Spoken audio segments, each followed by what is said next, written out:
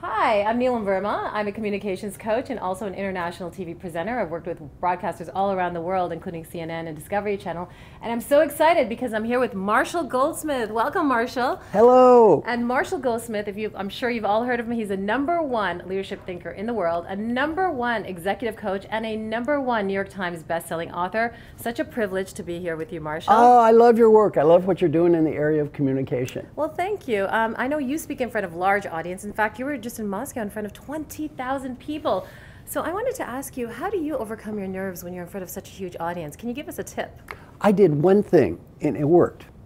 I'm up there and in front of 20,000 people. Now, I'm used to speaking in front of groups all the time, so I can't say I normally get nervous. Even me, though, 20,000 people in Russia, in Moscow at the Olympic Stadium, big audience, marching band takes me up on the stage. I'm not used to speaking in front of 20,000 people. I've never done anything like this before.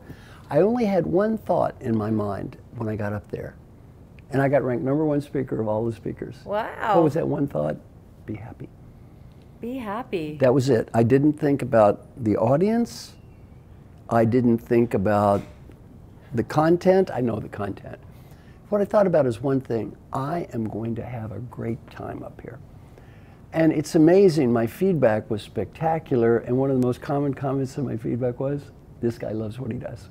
Amazing. So the audience was able to connect with you and really see your passion. And by the way, the point is, why should they be passionate if you aren't? Why should they believe in this stuff if you don't? So rather than focus on how can I put on a show for the audience, I focused on one thing. I am going to have a great time up here no matter what happens.